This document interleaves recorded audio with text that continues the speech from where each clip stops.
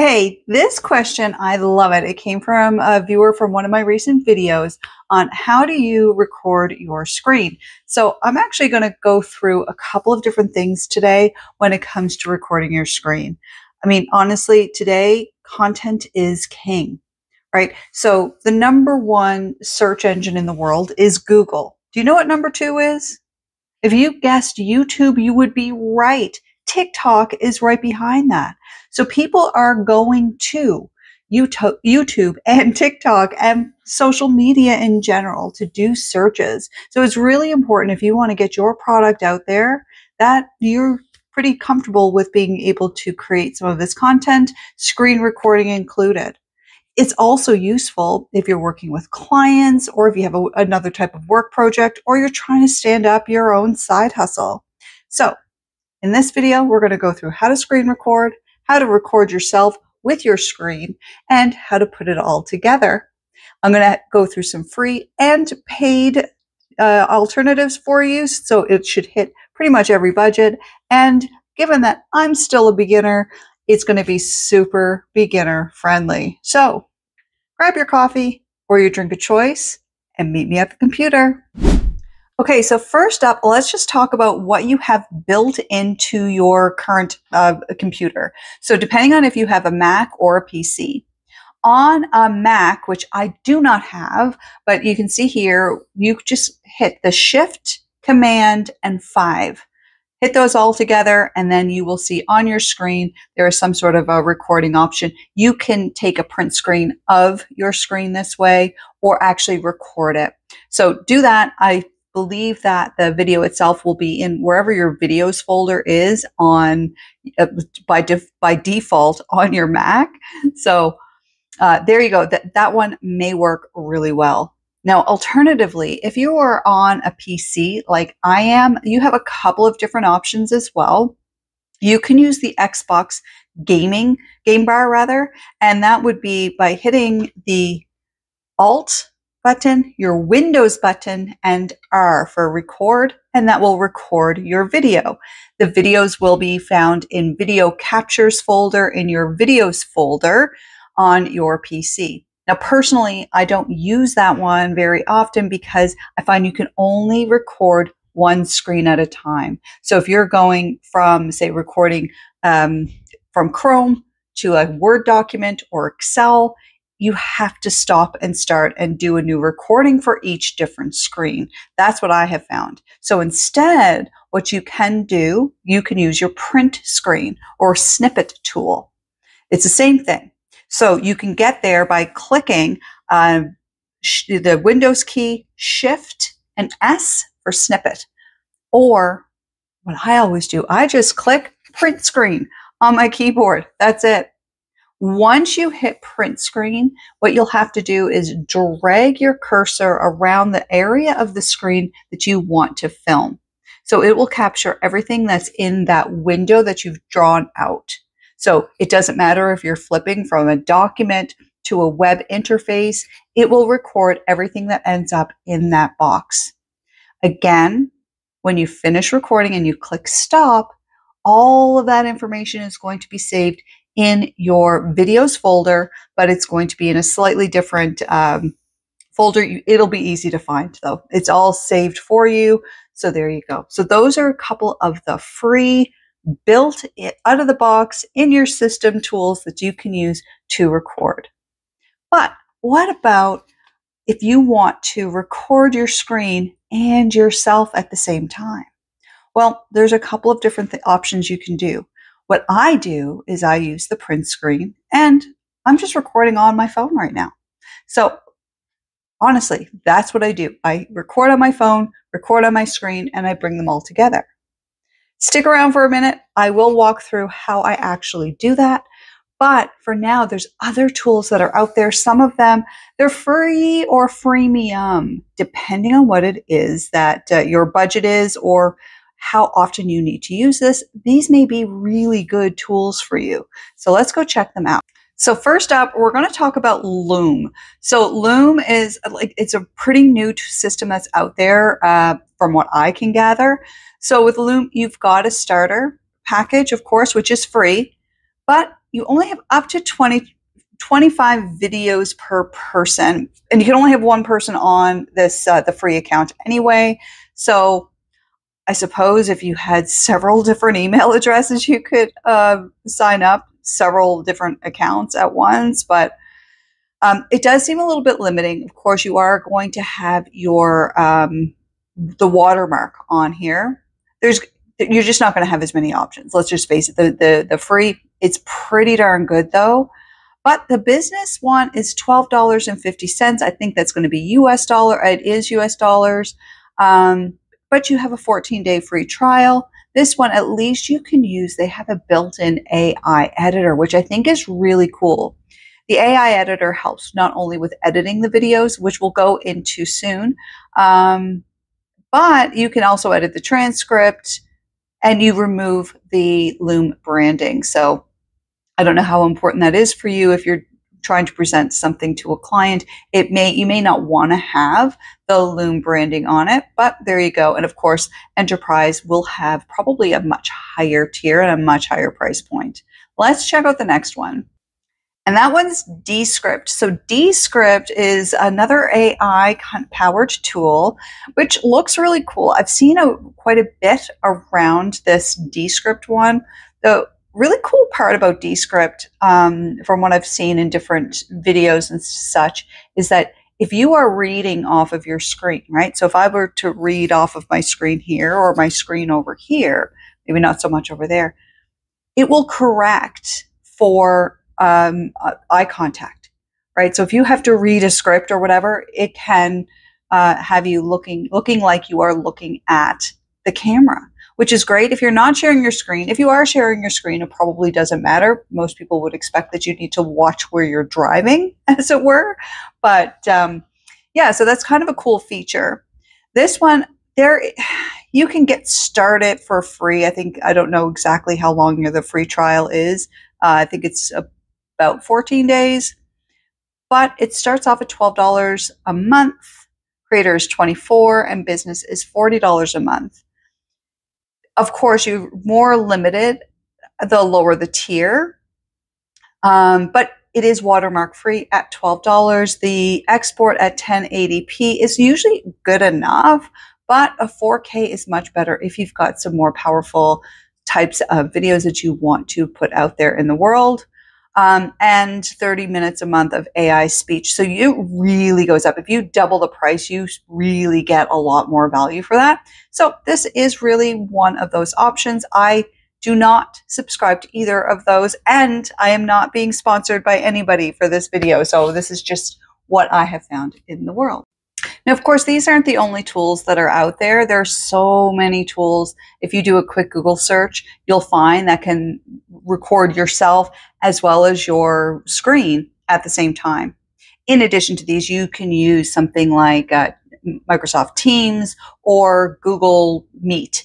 With Google Meet, though, I think you need to have like a Google Workspace account and be on the second level tier of payment. I think that's about $12 a month.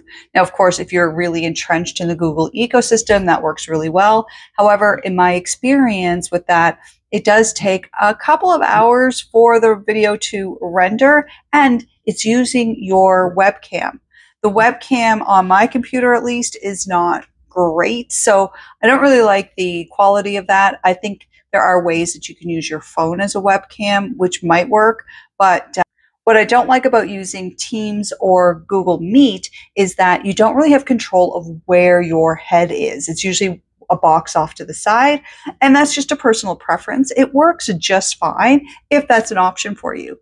Of course, you could do one of those meetings, where you're sharing your screen. And even if you're not able to record that because you don't have, say, a paid plan or whatever, you could try one of these screen recording tools to record your screen as you're sharing your screen in a meeting type of setting on Google Meet or Teams. But it starts to get a little bit complicated. That, to me, is far more complicated than just recording your screen with a print screen and then recording from your phone. So it depends on whatever works for you.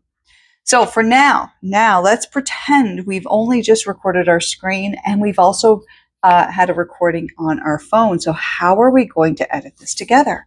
Well, let's take a look, shall we? Now, on my desktop here, what you can see, I've got CapCut. So if I click CapCut, next to that is the video pad editor. But in CapCut, you can see I have a few projects. You just click Create Project. Video pad editor is very similar. I prefer CapCut only because I use it for TikTok. So I've gotten really comfortable with it.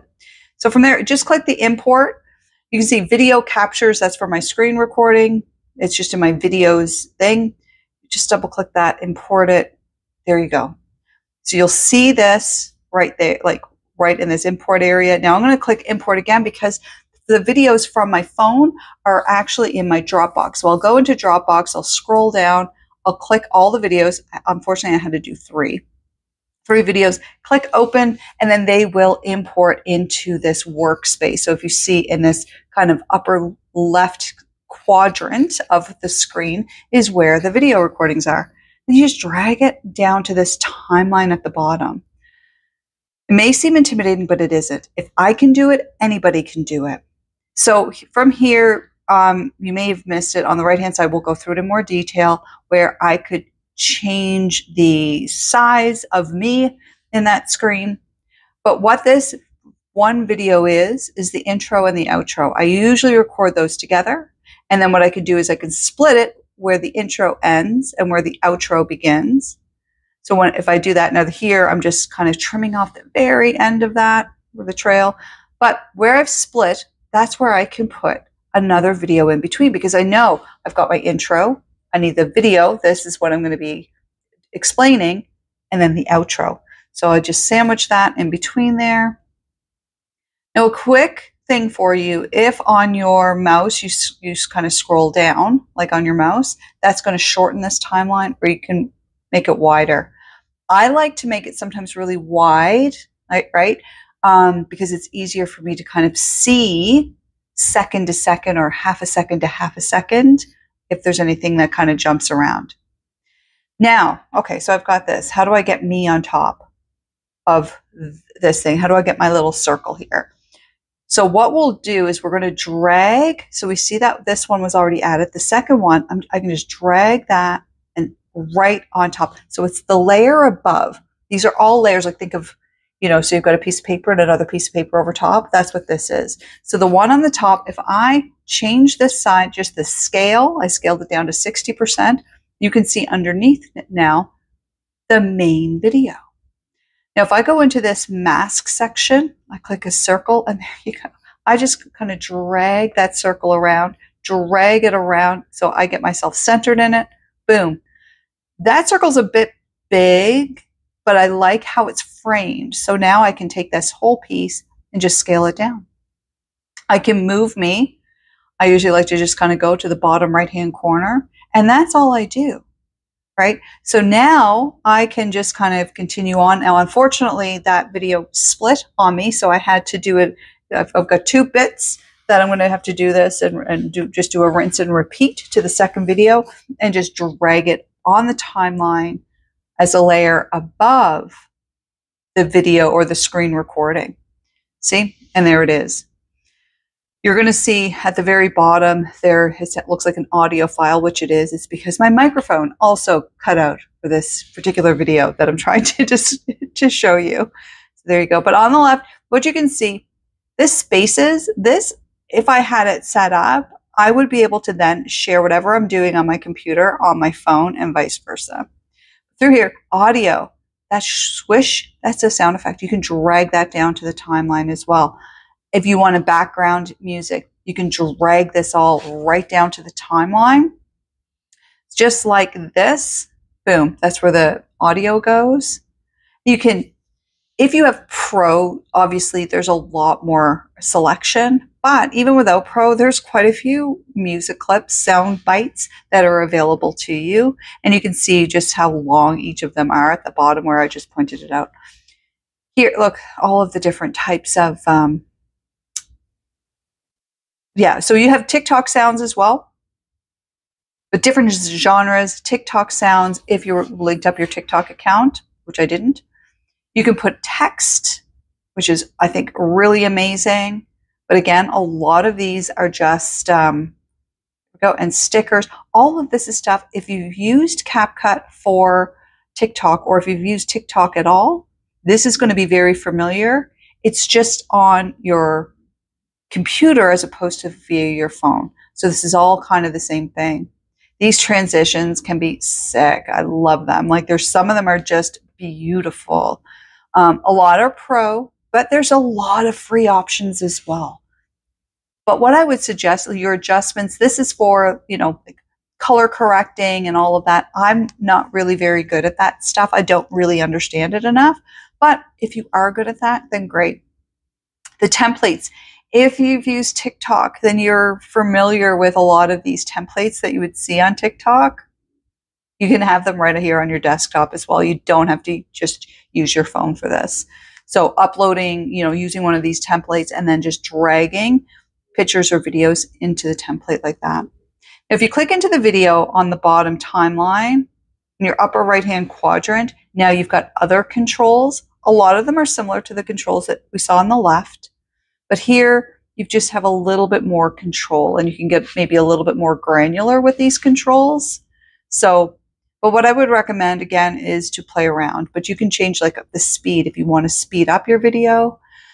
There's a section here called curve. I don't really understand what that is. So if you know, then go ahead and play around with it. I could learn if I wanted to, but anyway, these transitions, it's the same as what we just saw over there. So very similar types of transitions. A lot of them are pro. But again, I would recommend, now this tracking, that would be really cool.